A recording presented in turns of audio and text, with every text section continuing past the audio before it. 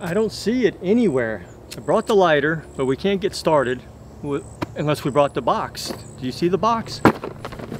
Oh. Hey friends, welcome back to the channel. I'm Ron, and today I'm going to be doing a long-term review of our MSR Whisperlite International Stove. This one right here, this one that I have in this bag. This is everything inside this bag. Yeah, originally we got this stove, oh, it's been coming up on 12 years now, I guess. And it's part of our bike touring kit. But over the years, we've naturally, we'll use it for hiking, backpacking. Of course, hiking and backpacking would be about the same thing, wouldn't it? So how about hiking, kayaking, and our car camping trips that we've done? So, yeah, but really, it got its most use when Petra and I took our real long bike touring trip from 2013 to 2015. We spent 769 days traveling around the world, and during that time this stove got used. It got its work out, and it paid for itself tenfold. We estimate we use this thing for well over 1,000 times, not just for making our water in the morning for coffee, but we also would cook proper meals. It takes a little finesse, but you can do truly proper meals. It isn't just designed for boiling water. And I'm going to link up here, because we actually did a video a while back, I think up here, maybe over here. I can't quite figure that piece out with YouTube, but I'll also put a link down below that shows us making this meal. And it's a proper meal. And it's something that we did as we traveled, unless we went out sometimes. Typically though, we cooked a hot meal ourselves every day on the road. And these were proper meals. We're talking, you'd be surprised what you can do with this stove. And when I set this up, I'm going to try to walk you through what I would do, or what we would do, to simmer, to keep the flame as low as possible, where you could make proper meals. Okay, so why did we choose the Whisperlite International over the regular Whisperlite? The main thing for us is because of the fuel. With the International, you can use up to 3 different types of fuel. In the regular Whisperlite, you're restricted to one fuel, is my understanding. I have never used that stove, so I can't comment on it, but I can tell you this, that the International will use, we know for sure, at least 2 fuels. Initially, when we first bought the stove, and being in the States, we used white gas. It was readily available.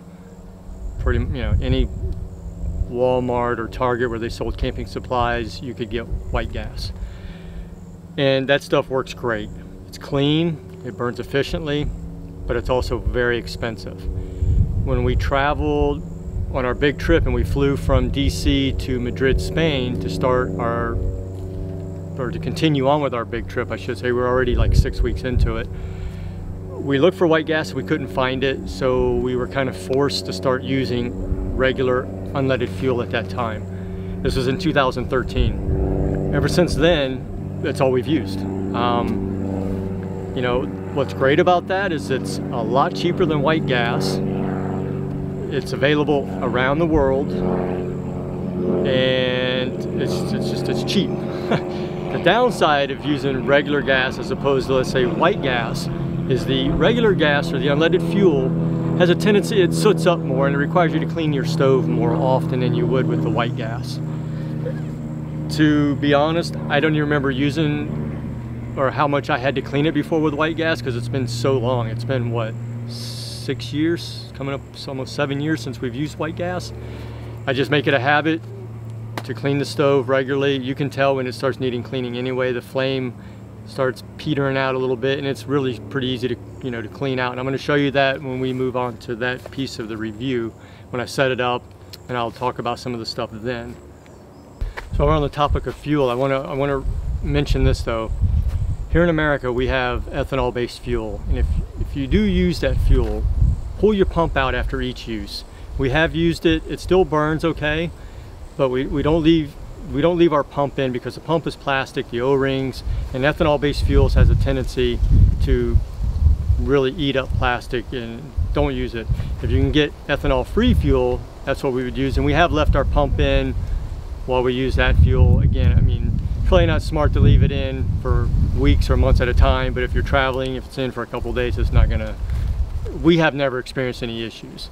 So now the reliability, I don't really know how much I can say about the reliability other than the fact that it has never once let us down, not once. Even on its worst day when it wasn't running clean, we were still able to eat. Not ideal, but it worked. So I don't know how much more I can say about the reliability. I know prior to making this video, we did some research and we've come across a few reviews where there was some negative comments about the reliability, the moving parts, this and that. I don't know. I can't speak for those folks. I don't know what their experience was, but I can tell you this. The stove's pretty straightforward. And again, it's never once let us down. Now, I will say, as I was mentioning with the fuel, if you're using regular fuel, you will need to clean it more often than you would probably with white gas, but I don't need, like I said, I don't even remember the last time I used white gas or what the frequency of cleaning was using that as opposed to regular fuel. Along the lines of reliability, the stove itself, there's no moving parts on the stove that I mean, other than the legs that you roll around to, you know, stand it up. The pump, we have had to replace a few O-rings over the course of the, 12 years we've had it. Again, though, it's very easy to repair. And when you order the kit, the base kit, the base stove, what you're going to get, which right here inside this bag, inside what you're looking at, we actually have the Expedition service kit that we ordered extra, but it comes with a kit, a base kit. It's very small. It comes with the stove, comes with like a windshield. I think the thing that's on bottom is like a heat shield, I guess it is, or something. I don't know. It's keep you from burning the ground up. And it comes with a pump. We got the pump. We got two of these pumps, two original pumps. Very easy to repair. I've had to replace the O-ring here. In fact, I'm going to link to a video where I show replacing that down below, and quite possibly, if I can figure it out up here, there'll be showing you that video too, how to repair that. I did that pretty easy. Again, everything comes in a kit and you use this tool. And the stove. I know I mentioned I was going to tear this apart and show you how to clean it, but you know what? I'm going to save that for another video because I got a feeling this video is going to be long enough. But just so you know, it's, again, the hardest part is probably putting it back together, getting the legs lined up. All you do is essentially you take this off and then the legs slide off, and I'm going to go and put this back on. And what you're doing when you take this apart to clean it, you're grabbing this rod and you basically slide it in and out roughly 12 times, 24 times, and that cleans the buildup that's inside of here, which will allow it to burn cleaner. So let's go ahead and move these legs around. Okay. Now, one thing you're going to want to keep handy is the oil. You're going to want to put oil down inside of here because there is an O-ring in here before you slide this on. And again, this can only go one way, and if you go to try to put it in backwards, you're going to notice it won't fit. One side's wider than the other. It only go one way. And here I'm messing up. Actually, it's good to show you this. If you slide this in, you know you're wrong because you can't lock it down, so you want to take this back out. It's one thing you want to keep an eye on. Keep this at the top. And then you just simply flip that over and lock it into place. Okay. Now, something I like to use, because if you notice, you could try getting that, but it doesn't always want to seem to work. So what I like to do too is I'll keep a stick or something nearby. Sometimes you just want to prop that up. Otherwise, a lot of times what happens is this is so stiff, and you'll lay this down and it'll sit up like that. So just keep that handy. Okay, before we do that, what you need to do, since I just put the pump in, you're going to want to pump it.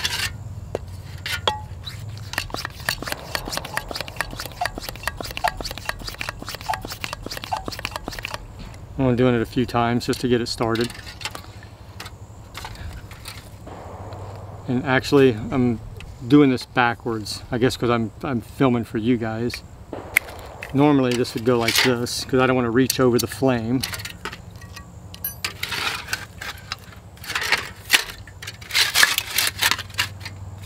Okay, this way I'm in control right here instead of reaching over the flame and burning myself. And after you pump it, you're going to want to crack this open and you'll hear it. You can hear the fuel going and it. Be quick though. You just want to get this moist. The wick, all this down here, you're going to get wet with fuel. Do not allow it to fill up. I mean, you can, but I wouldn't. Just get it wet and be done with it. And then you light it. And you just let it heat up. And while that's going, typically you will go ahead and slip your windshield around. Warms up the metal. And what's going to happen is as it's heating up, the flame will start to die down. Before it dies down, you're going to want to crack open the fuel again. If you do it too soon and the flame is too high, you're going to get a really tall yellow flame, such as that. Just turn it back off, let it die down. Sometimes you have to just work it a little bit, but for sure you don't want to keep the flame really high.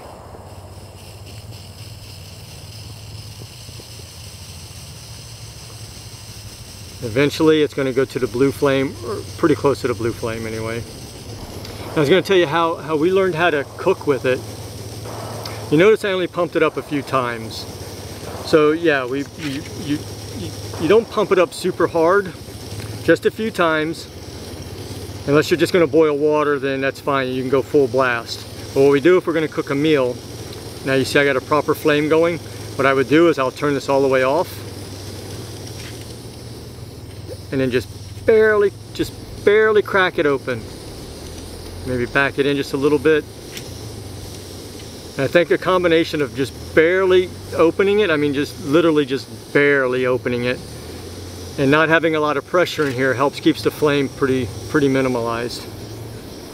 And that's it. That's a good flame right there. And this is using regular unleaded fuel, ethanol free of course. And yeah, so for I don't know, depending on the price of fuel, 30 cents to 50 cents, we have, how many, probably 5 meals easily, along with coffee in the mornings and stuff. I mean, easily off to this little bit of fuel. I think actually when we were traveling, we would, probably about every 2 weeks, we would top off our bottles. We never ran out, because you didn't want to run out. And yeah, so there you go. That's your Whisperlite International running off of regular fuel. I'm gonna go ahead and turn it off for you. Or you can go full blast if you want to. And you pump it up more if you really want even a higher flame. But never needed that. You just turn it off.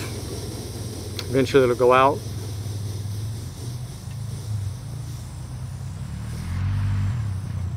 So yeah, it really wouldn't do me any good to tear this apart and clean it for you because it is burning good. Now, if it's running dirty, you'll get, if it needs a cleaning, you won't get this flame. It'll be like a yellow, it won't get super hot. It won't do this. And when that's happening, that's when you need to take time and clean it out. But yeah, that's a good flame. Yeah, baby.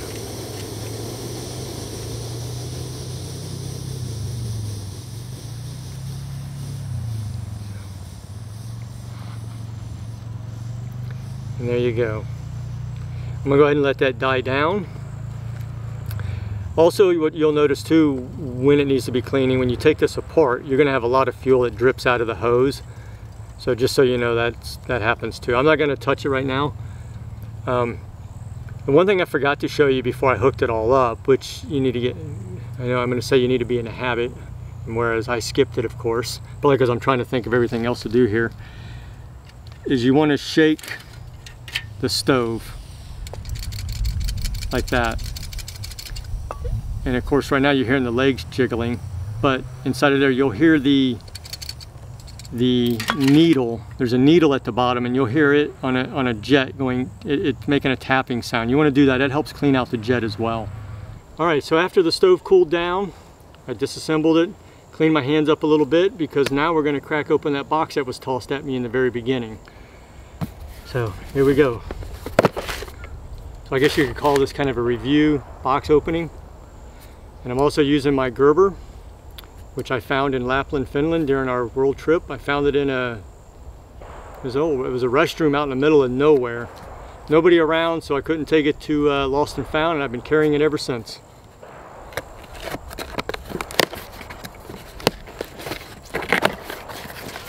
All right, safety first. Put the blade away. Put that down. And what do we got in the box? We have ourselves another expedition service kit.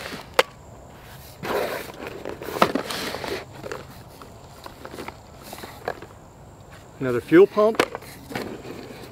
And we have ordered ourselves the newer model of the International. We have so much trust and faith in that one that we bought another one, because we are finding ourselves sometimes doing separate trips. Petra may go out on a backpacking trip with her female friends, and I may want to go off on my motorcycle with my brother or by myself. So we've had this contention between us, this fighting between us over the stove, who gets to take it for what weekend. So shouldn't be an issue anymore. So here we go. That's what was thrown at me. So let's go ahead and crack this open.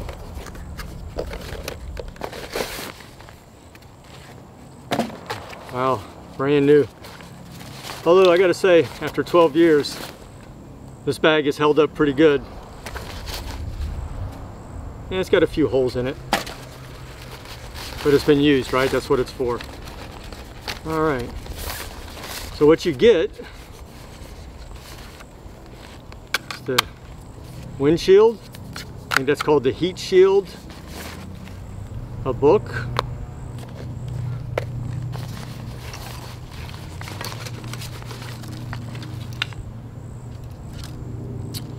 Brand new International stove, and yes, as I mentioned before, it has the different legs. Oh wow, okay. Yeah, this is neat.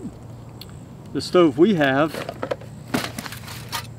you notice, actually, okay, these, yeah, it looks a little bigger. The wire legs, if you will, the stainless steel wire legs, have little notches you have to slide into to keep them in place from moving. This one here, you just go all the way until it stops. There is no little notches. Very neat. Well, it's hard to imagine our stove looked like this 12 years ago. Well, it won't look like this for long. And let's see, you also get a pump, a brand new pump. So that's what all comes in here. Oh, and your little mini kit, which is the tool I mentioned. Gives you another jet and the O-ring. That O-ring, if I'm not mistaken, is the one that goes here, which I'd mentioned before. I will link, I have had to replace this, and I think I did a video for that, and if my memory serves me correct, I'm getting older, so that's kind of slipping on me. I will post that video, as I mentioned before, to the left here, I think is where they go. And you don't get much. Now, and the reason for the separate jet is if you're going to use, I think it's kerosene, you use a different jet. For their white gas and a regular fuel, you don't have to swap out the jet. And of course, inside of this is just another pump. I'm not going to open that up. It looks the same as this one here. Kind of excited. And of course the expedition kit, which you can never go wrong with having enough O-rings and stuff, even, you know, you're not really using them that much. So anyway, well, that's kind of my review, or our review. I got to give props to Petra. She's working the camera behind the scenes there. One day I'll get her out front here. We are a team.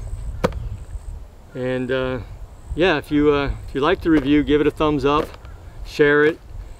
If you have any questions, please ask down below. If I'm not mistaken, our community is still pretty small where I can answer every question. I don't foresee ever getting so big that I can't answer all questions, and I try to give you,